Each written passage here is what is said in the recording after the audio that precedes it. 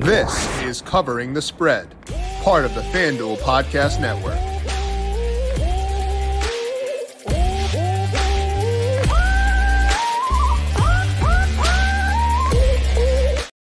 We have got a pair of title fights lined up for UFC 304, which is coming up on Saturday, and it's time to break it all down from a betting perspective, letting you know the best bets on the board at FanDuel Sportsbook by talking to Austin Swaim. Austin joins us here today to break down his thoughts on the two title matches and top money lines and props for Saturday's card. This is Covering the Spread, a FanDuel Research podcast. My name is Jim Sonis. I am a managing editor at FanDuel Research, joined here as mentioned by Austin Swaim. You can find him on X at aswaim3. Find his work over at FanDuel Research. Austin, a delight to have you on the show for today on your birthday, no less. So happy birthday. How you doing today? I'm doing great, Jim. When this card was announced, UFC 304, it was July 27th. Obviously, you kind of noticed the days around your birthday. I noticed that we had heavyweight interim title, welterweight title fight that's been a long time in the making. So what a better birthday present I could have gotten from UFC than this card. So I'm super jazzed about it. I can't wait to dive in and break some of these down with you. Is there a birthday narrative for bettors? Because we talk about birthday narratives. I mostly joke about it. If it's a golfer's birthday or a batter's birthday, it's a joke typically. Yeah. Do we perform better as bettors around our birthday or no?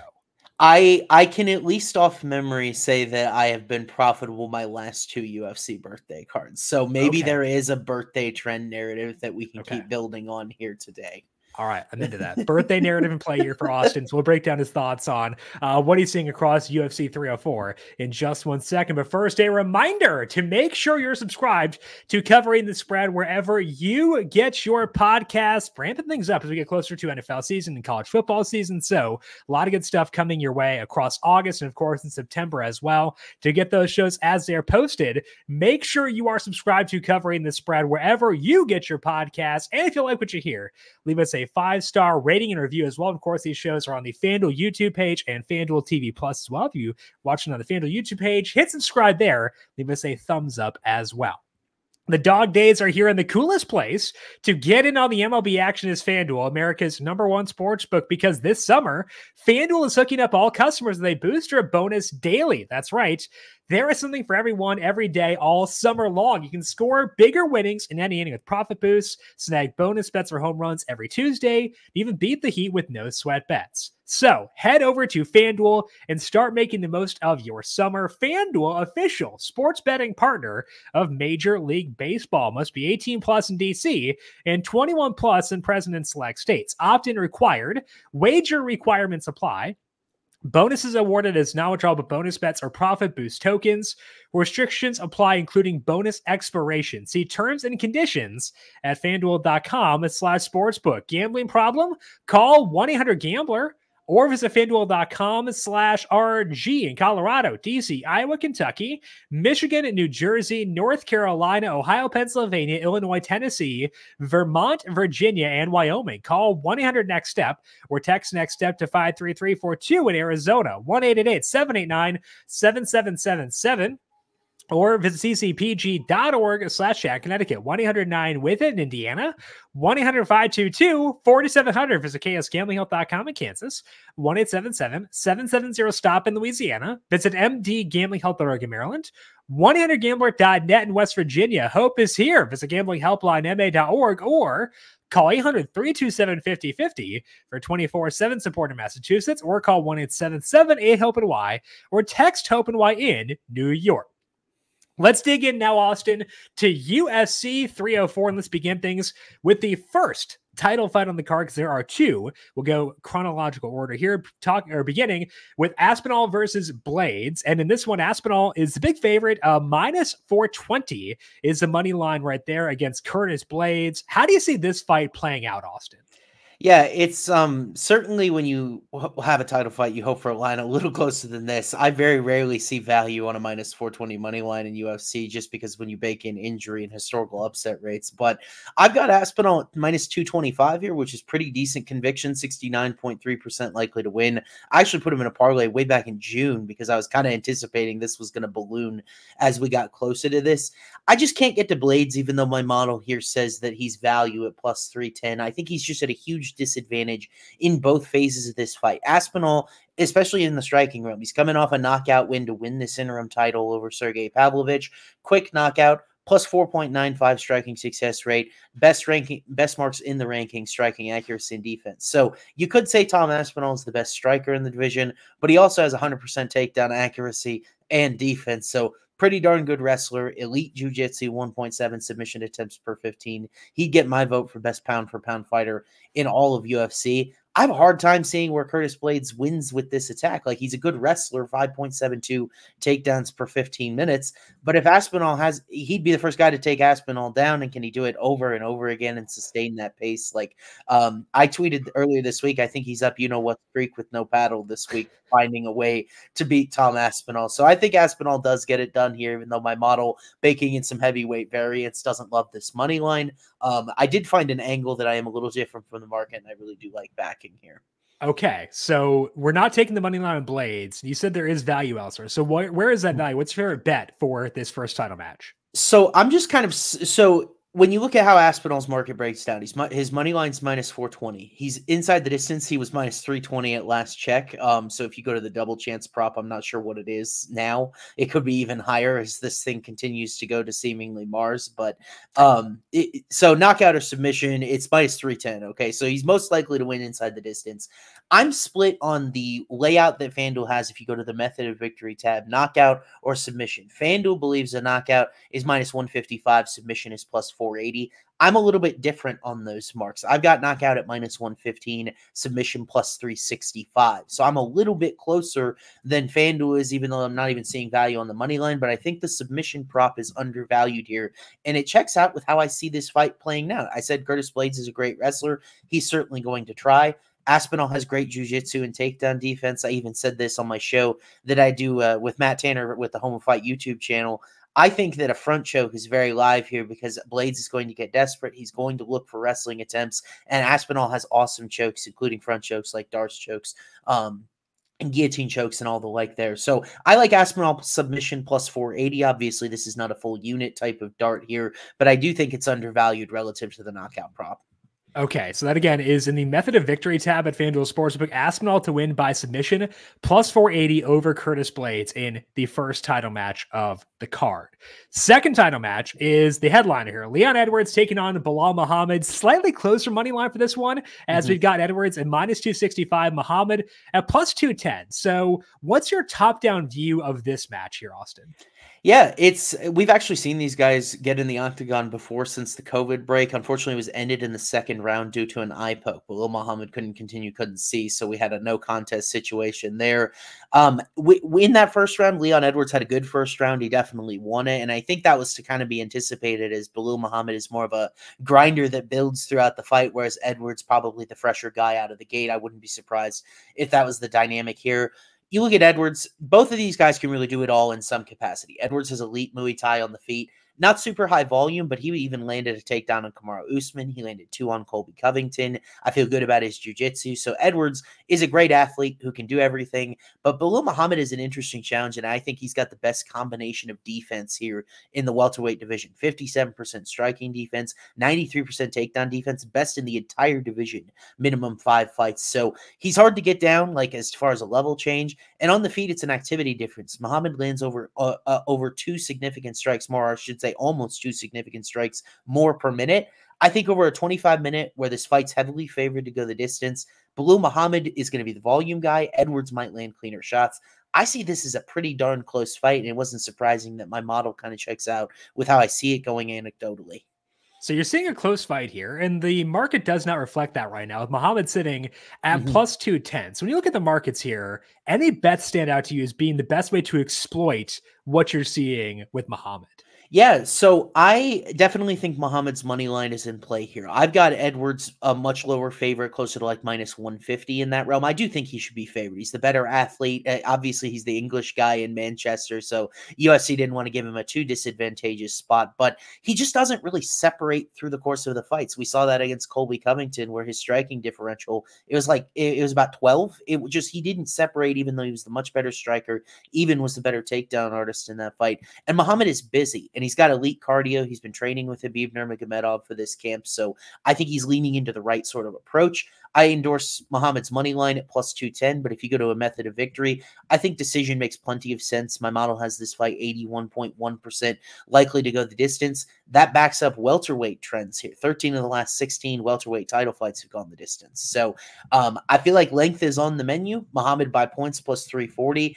I kind of prefer a play on his money line just because you get all sorts of outcomes. It's a 25-minute fight. I think Muhammad has a big endurance advantage. Who knows if that means he wilts Edwards at some point late in the fight.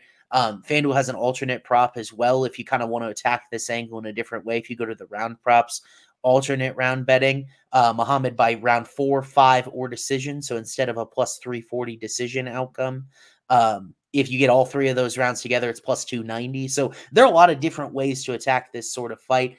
If you want to just tie them all together, and by the way, some people may not have access to a book that has these advanced props, so below Muhammad money line is probably there, plus 210. Gets a stamp of approval from me. Okay, that is the Muhammad money line is at plus 210. Muhammad by points is plus 340. And the other one Austin mentioned is Muhammad in round 4, 5, or by decision. That is plus 290 at FanDuel Sportsbook. If you're betting just one, Austin, let's say you have ability to bet any of these, would it be the Muhammad money line just to get all those outcomes, or how would you play things if you have all these options at your disposal? Yes. So I placed my primary action on below Muhammad's money line, and then I sprinkled for a half unit. I sprinkled the decision prop at plus 340 or whatever it is, just because I do think it would come via the cards. Muhammad hasn't had a win by finish in his last 10. Oh, he has one win by finish in his last 10 fights, I should say.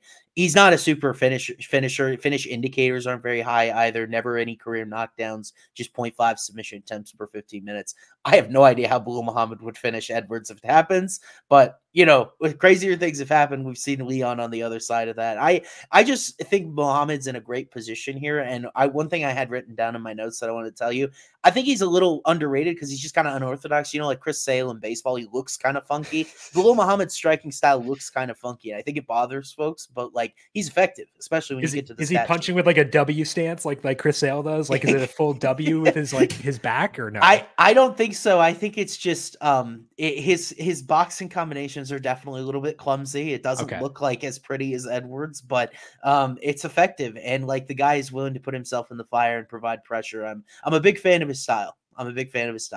We need a beanpole weight class of UFC. Just long, lanky dudes like Chris Sale facing someone. This has been incepted now, and I'll give you 70% commission on this idea. I'm not going to steal your idea, but I want the beanpole weight class for UFC at some point. Okay, so the two bets Austin is liking for the two title fights: Muhammad money line plus 210, Muhammad by points plus 340, and then the Tom Aspinall by submission plus 480. All those available at FanDuel Sportsbook. Plenty of other fights available on this card, though. Austin, which of the money lines stand out to you for UFC 304? Yeah, so I'm going to turn to the early prelims, and this fight was not on the early prelims as we began the week. It's kind of gotten bumped down to be buried on the card, which is a little concerning as Muhammad Mokaev and Manel Kape square off, because Manel Kape has missed weight 3 times in UFC. In fact, he hasn't weighed in yet as we sit here live recording this on Friday morning. And I don't know if Manel Kape's going to make weight in this fight, and that might be why this line has moved and the fight itself has moved to a more hidden place on the card. But I think if this fight happens and Kape does make weight through this fight, he is a tough fight for Muhammad Mokaev. I like his money line at plus 136. I've actually got him a slight favorite here at 50.5% to win. And when I check out how Muhammad Mokaev has performed recently, it does make sense. Kape has a really excellent 77% takedown defense, and Mokaev in his first top 10 matchup only landed 3 of 20 takedowns. He was super inefficient against Alex Perez back in March. It was this kind of underwhelming performance where I guess based on activity, he had to get the win, but it was not any sort of statement, whereas Manel Kape is a guy that can make a statement. 1.42% knockdown rate, big time power, over 5 significant strikes per minute. We've seen striking over grappling favored in MMA scoring criteria for the last couple of years. It's kind of transitioned to a more literal definition of the scoring criteria. That favors Kape here as well if it's held to. Now, he's on enemy soil. Muhammad Mokaev flies the UK flag. Kape Definitely not definitely not a UK guy. I actually forget what his native country is. Like, he actually came over and fought in Japan a lot regionally, but he's not Japanese. I'm going to get the country wrong, so I'm not going to say it. But Manel Kape here, I think that he's Angola. Yeah, I knew I was going to get it wrong. I don't know why I was thinking like, maybe I had South Sudan on the brain because of the USA men's basketball exhibition, but I was going to guess. But I was going to guess wrong anyway. Take Manel Kape on the money line here. I think knockout and decision are both plausible outcomes, so the money line package here is a good idea. Actually, I've seen Portugal now, so I'm confused, man. Conflicting reports of where Manel Kape fights from. I see Portugal. I see Angola. You pick, man. Either way, Austin is targeting the Kape money line. That is plus 136. Again, assuming this fight is on, which we don't know yet for sure, but Austin is on the Kape money line plus 136. Any other money lines you like for this card? Yeah, absolutely. And this was the first bet that I put in this week. I think it's another prelim gem where the line is maybe a little bit inefficient here. Marcin Prachnio and Modestas Bukauskas 2 doors down on the prelims here. I think it's a difference in optics. Modestas Bukauskas is ripped. He's 6'3". You can tell he's physically taller. The dude's name is the Baltic Gladiator. You're going to bet against the Baltic Gladiator. I get it with the Bukauskas chalk here, but the reality is Marcin Prachnio, maybe a little frumpy, larger ears, definitely a more effective fighter, though, and that's all my model cares about, and that's what I care about. Plus 2.31 striking success rate compared to a negative 0.59 for Bukauskas, so he's nearly 3 significant strikes ahead per minute when it comes to landing. Prachnio has been vulnerable to power in the past. Bukauskas has 0 career knockdowns. Prachnio has been vulnerable to takedowns in the past.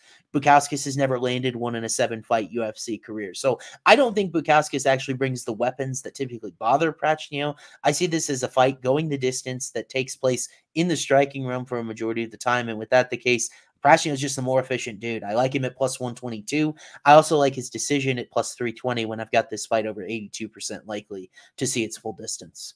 Okay. Billy Bean smiles. You call a fighter frumpy and then pick him. So he is full money ball version here. Doesn't have to look pretty if it works. But Marcin Prachnio plus 122 in that matchup is where Austin's seeing value on that money line. Any props you like across UFC 304, Austin? Yeah, absolutely. So as we get to the featured prelim, we're kind of scrolling down and moving in order here. Nathaniel Wood taking on Daniel Pineda. Wood actually the largest favorite on the card at minus 500. It is odd to me that as a method of victory that his most obvious outcome to me is a decision prop. And for reasons I'll get to. It's not even the shortest outcome on FanDuel Sportsbook anymore. But Nathaniel Wood by points plus 230. Nathaniel Wood isn't just a finisher, and it's not even his results that I'm looking at. I'm also looking at his finish indicators. Has just a 0.26% knockdown rate. Hasn't secured a knockout at featherweight since he moved up in weight, and just 0.5 submission attempts per 15 minutes. So I, more than anyone, looking at the spreadsheet, can tell Daniel Pineda is a defensive liability. He's got poor takedown defense. He has just a 48% striking defense. Like, there are a lot of ways where this guy could get finished, but Nathaniel Wood's smaller for this weight class at 5'6". Doesn't really have a lot of tools to finish fights. He's gone the distance in his last 4 wins at featherweight. I think Nathaniel Wood by points is good value here at plus 230. My model's got it closer to like plus 150. So that's my shortest outcome by a mile compared to points or knockout or submission. I like points here. I like distance and length, even though that's not Pineda's career trend, but I don't see how Wood bothers him with any sort of tools like power, submission, danger. So if he doesn't have those tools, why is he such a big favorite? I mean, explain this to like me as a UFC noob. Yeah, it's a great question. It's a great question. So Wood may not have power, which is what you would need to end a fight via knockout. He may not have submission danger, but he's elite striker plus 1.69 striking success rate to negative 0.09 for Pineda, and Wood lands almost 2 takedowns per 15 minutes. So he can control time in this fight with his wrestling. He should be landing at distance at a higher clip, which will help him win points on the scorecards. But as far as actually getting Pineda out of there, especially since Pineda coming off a decision against a similar type of archetype of fighter in Alex Caceres, I think Pineda can last all 15. He's actually lasted all 15 in 4 of his last 5 losses. So I really feel good about Daniel Pineda making it the entire distance, even though I expect him to be behind. Okay, so that is Nathaniel Wood by points plus 230 at FanDuel Sportsbook against Daniel Pineda.